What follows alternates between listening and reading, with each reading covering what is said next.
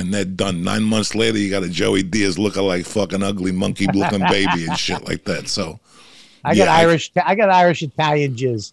I'm done. I'm lucky I got that last one that made it up the fucking tube, just staggered into her fucking egg and fell into it. So I'm done. My jizz is done. No, I'm very lucky. I'm happy. And I remember going to the doctor. My friends out in L.A., the muscle crew was like, Joey, you're over 50. You got to take testosterone. And I started taking it. I started going to a doctor and getting a shot every week, and I ended up in the fucking hospital giving them a gallon of blood because my red blood count had taken over or some shit. And I told my acupuncturist, and she told me right out, she goes, listen, don't do it. It don't work for Cuban people. And I'm like, what are you talking about? Because she's Jewish. I go, what are you talking about? It works for everybody. She goes, don't do it. And sure enough, after I came out of the hospital, I went back to the fucking doctor, and I told him what had happened. He's like, Jesus Christ, this only happened one other time to me with a Cuban dude about 20 years ago. What the fuck is that? I don't know. So my acupuncturist was right. She was like, you don't need it. You don't need to make testosterone. You knocked your wife up at 50. That's your fucking testosterone. What do you need to make testosterone, get a shot for? I'm like, my friends are telling me that I'll be a lot better off. Nothing. Yeah. I'm better off now. I take a little testosterone pill twice a day. I lift weights. You do your little protein drink at night before you fucking hit the crib with my potassium pills. And I'm done. Magnesium. That's what I've been living off of. Magnesium and probiotics. Yeah, that's what all my friends do. You got to stem cells and testosterone. Go get this checked. No, I don't want no fucking needles. I'm fucking old school in it. I'm original Superman. I'm going to the gym. I'll take a protein shake. I'll eat a banana. I'll cut down on the carbs and I'll walk. I'm going to I ain't doing any of that shit. I ain't growing my hair back. I'm not getting fucking plugs. I'm done. I shaved my head at 32. I was like, I'm out.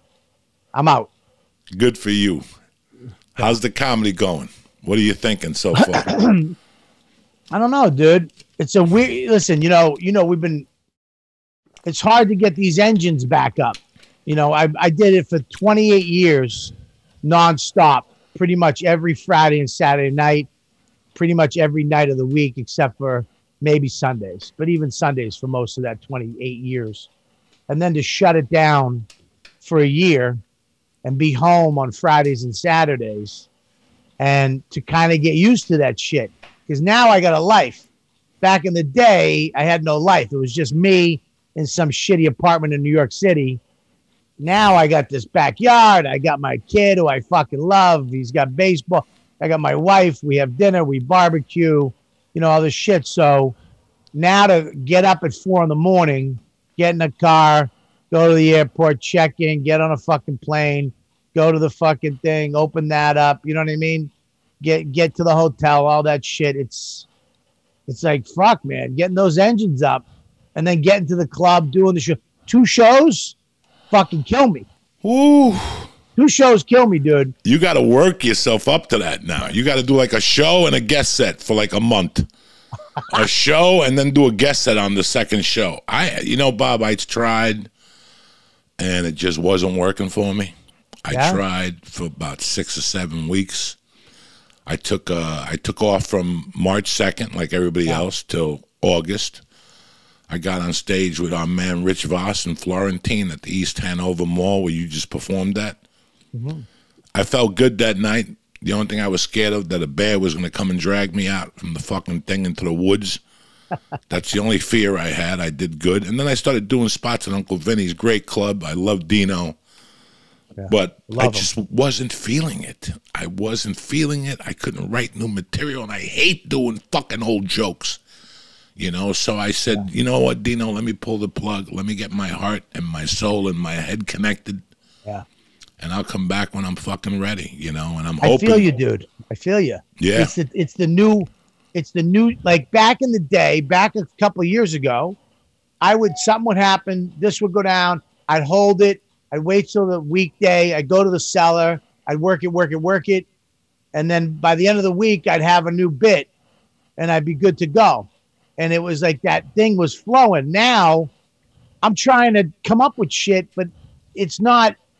There's something missing. Like I lost something. Like I can't I don't know what the fuck it is, but even on stage, I'll be like, yeah, and I'll start bringing something up, and it will just go. It's like just dies, and I wind up having to go back to a bit that I know works, and then your comic guilt sets in, where you're like, fuck, man, and then you see these young bucks coming up behind you that are just, you know, hungry little fucking lions that are, you know, and you know, I think I got to push through it. I think what I'm going to do is try to get a night where I can go down, like Aries is doing, Shafir is doing it, where he's got a night at the stand where it's like, look, this is going to suck, so fuck you.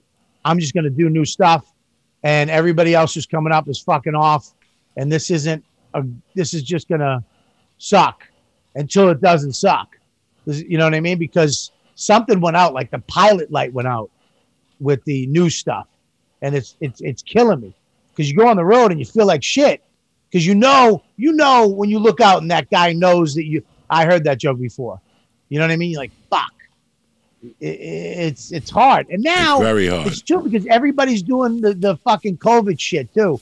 So we got to get out of that era, you know. And the whole world changed too. Don't forget that. There's certain things you know, in your head. Whether look, I don't give a fuck. I don't got a B plan. I'm gonna do what I want, say what I want, and if I think it's funny, I'm gonna do it. But in the back of your head, that is there. Like, what the fuck, you know? They can't listen unless you got a TV show, or they can't take nothing from you. They can take your sponsors from you and a TV fucking show. Right. They can't take what you do, the time you've put in, and they can't take the microphone from you. And if you're selling tickets, these club owners, they'll eat a scab off an Iranian's head. You know that they'll fucking book you. They don't give a fuck. As long as you pack the fucking room and go up there and give them 150%, you'll always be a great comic and always have work. People got to get this cancel culture out of their fucking minds. You know what? I'm going straight ahead whether you cancel me or not. I don't give a fuck. Right. I kidnapped the dude and put him in the fucking trunk of a car. You think I'm worried about cancel culture, bitch? You could suck my fucking dick now at this age. I've done it all. You want to come at me now because 23 years ago some girl sucked my dick at the Comedy Store, who I'm dear friends with again now? You want to come at me over something like that and try to cancel? Listen, go fuck yourself. You know, you got the reason why cancel life exists is because people let themselves get canceled. I'll fucking go out there. You see what happened in Israel and fucking Palestine? They're out there throwing rocks. That's me on the stage. I'll be out there throwing fucking rocks.